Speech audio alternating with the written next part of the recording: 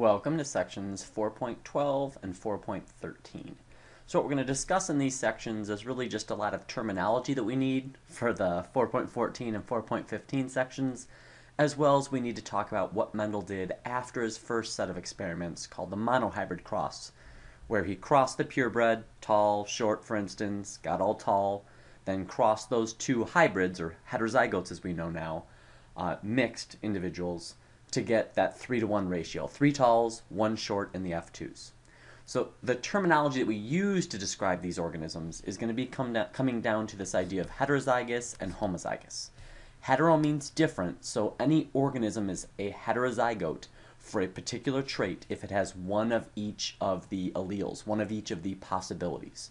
So if I cross a plant that always gives a tall allele or factor, and I cross that with one that always gives a short, you're going to end up with an individual with 1 tall and 1 short. Heterozygote, they're different. With a homozygote, you have 2 ways of getting this. You can have a homozygote that has 2 uppercase, 2 dominant alleles, or you can have a homozygote that has 2 lowercase. So when we talk about homozygotes, you have to make sure that you're clear about, is it homozygous dominant or is it homozygous recessive? Because just by saying homozygote, I don't know which way it is. And so you'll see me a lot of times write HD for homozygous dominant, HET for heterozygote, and then HR for homozygous recessive. That'll be my shorthand that you guys can feel free to use, and you'll see that a lot when we do like ratios. Like this will be the common genotypic ratio. Number of homozygous dominants, number of heterozygotes, number of homozygous recessives. Now dominant recessive we pretty much brought up, so the dominant is the one that will show up in any heterozygote. So it's pretty easy to figure out which trait is dominant. You just take a pure breeding dominant with a pure breeding recessive, and the F1 generation should be 100% the dominant. And so that's the key here, is that F1 generation, who won in that head-to-head battle, if you will, to see what happens. This is kind of cool because the recessive then is the only one that has the ability to hide. So this can be important evolutionarily, where you can carry a recessive allele, but I wouldn't know if you're a heterozygote. As long as you have a single dominant allele, it will mask or cover that recessive allele, so the recessive allele can show up later, like in the F2s or F3s, so further on down the line, but it doesn't have to show up every generation. Then genotype is going to be the description we use to describe your alleles. So this one will typically be letters. So it'll be big P, or big R will be homozygous dominant. Heterozygote's going to be, once again, typically going to be like, big A, big T, big P, little p. It's always going to be the 2 different guys. And then homozygous recessive will be the last type of genotype that you typically get, and that'll just be 2 lowercase, 2 of the recessive alleles. Now, phenotype, and this is what Mendel was looking at, is different. Phenotype is physically what you're able to see, physically what we're after. So when we're talking about something that's phenotypic, it's going to be like tall or short or purple flowers or white flowers. And so this is not the exact same as genotype, because when you think about a dominant situation, the tall individual, which is his dominant, could have either homozygous dominant or it could have a heterozygous genotype. Whereas short is the one that's actually kind of unique. To be short, you got to have all shorts. Because if you had any tall alleles which are dominant, you'd be tall. So the only way to have it is to not have any of the dominant alleles. So the short phenotype, the recessive phenotype, will typically only have 1 possible genotype, homozygous recessive, but the dominant will have 2, and this does make it tricky. Where if I look at someone phenotypically and see you're tall, I don't know for sure which of these situations that we're dealing with. I don't know if you are ultimately homozygous dominant or heterozygote. And that can be important sometimes if you're trying to specifically pass on one trait. If you're a heterozygote, it's only a 50-50 chance you pass on the dominant trait that we're after. If you're homozygous dominant, it's 100%. And so if you're trying to breed something like livestock, this can be a big deal trying to make sure you figure that out. Now, before we wrap it up, let's go through and discuss exactly what Mendel did with his last set of experiments. The first thing he did was the monohybrid crosses. All right, so he ultimately got 2 individuals that were like, big R and big R. These were the F1 individuals. And he crossed them, and he got an F2 ratio of 3 dominants to 1 recessive every time. So 3 tall, 1 short. 3 purple flower, 1 white flower. 3 yellow peas, 1 green pea, etc., etc., etc. Now, he then said, all right, let me look at 2 traits at the same time and see what happens. So he calls this a dihybrid cross because he still did the same thing where he started out and had 2 guys that were homozygous dominant for 2 traits and crossed him with a guy that's homozygous recessive for 2 traits.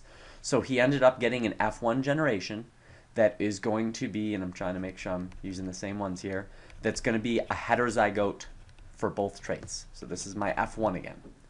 And then he crossed them, and his ratio in the F2 generation was 9 to 3 to 3 to 1. This was significant for him. It's what we call the law of independent assortment, because he was able to figure out that it wasn't like, even though the parents had it this way, it wasn't like round and yellow were stuck together. It wasn't like wrinkled and green were stuck together. That's what the parents had, so you can kind of expect that maybe we just get a 3 to 1 ratio. Maybe 3 of them would have both dominant traits, and 1 of them would have both recessives. So this was significant that he got this 9 to 3 to 3 to 1 ratio because it shows that the dominants can mix with either or of the recessives. We're not tied to being both dominant or both recessive. We've got every possible combination. So 9 are dominant for both, 3 are dominant for one, recessive for the other, 3 of them are dominant for the other trait and recessive for the other trait, and then there's the one lonely sad little guy that's recessive for both. So his dihybrid cross was important to let us understand this idea of independent assortment, that what you get for the first trait doesn't affect what you get for the second. So essentially, I can be round and yellow, or I can be round and green. I can be wrinkled and yellow or wrinkled and green. All of those are possibilities. Now, because dominants are dominant, they tend to show up more frequently, especially in a hybrid cross, you will see that 9 of them are dominant for both, and only 1 of them is recessive for both. So there still is definitely a distinct, leaning towards being dominant, but there's not anything where you have to be dominant for both. So being tall in this little analogy here doesn't affect whether or not you're purple or white flowered. It would have no effect on it because they independently assort. And now, as for why this happens, keep in mind that genes are located at specific places on a chromosome. So if you look at chromosome 6 in humans, and if you kind of blow up a tiny section of it, because it's a ton of DNA here, you'll see there are specific areas on this chromosome where specific genes are found. They'll always be at those specific areas. Now, they might have a different version of that gene, a different allele. So in other words, we might have a gene, and I'm not saying this is, but that we do have a gene, let's say, for height, that's on chromosome 6 at this particular spot. What I'm saying is this allele, the specific sequence of DNA that's there, could say be tall or it could say be short. But it will be there and it will say something. And so we call that location a locus. Or in some cases you'll see it called a loci if you're referring to it in plural. So just understand, genes have specific locations on specific chromosomes at specific parts of that chromosome where they'll always be at. So if you see me mention locus or something like that, I'm just referring to that specific region. Now that's important because if you then follow the chromosomes through meiosis, because we just said the genes are on the chromosomes, you can figure out Mendel's laws. Mendel's law of segregation says that we go from 2 copies of everything, right? Big T, little t, we'll say, to 1, where the gametes, what you actually pass on to your offspring, will be big T or little t, not both, 1. That's ultimately shown by meiosis, where in meiosis we half the amount of genetic material, we have half the number of chromosomes, and so what you're doing here is getting only 1 of the 2. 2 sets to 1. Law of segregation, split.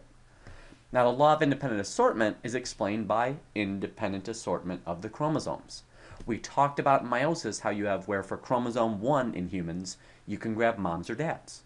For chromosome 2, I can grab moms or dads. Doesn't matter what I did for chromosome 1, every different chromosome for all 23 sets, I ultimately can pick moms or dads.